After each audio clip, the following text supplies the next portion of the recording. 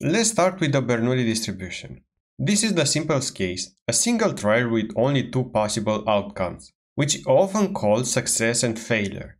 For example, flipping a coin can be thought of as a Bernoulli trial, where heads might represent success and tails failure.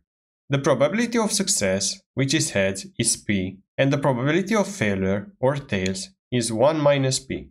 And the probability distribution formula for a Bernoulli trial is the following, where x is either 0 or 1, and if x, which means success, then we remain only with the left side of the equations, since 1 minus x will be 0, and 1 minus p raised to the power of 1 minus x will be equal to 1.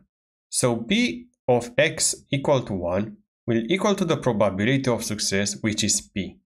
Otherwise, if x equals to 0, which means failure, then we remain only with the right side of the equations, since p to the power of 0 will be 1. So p of x equal to 0 will be 1 minus p, the probability of failure.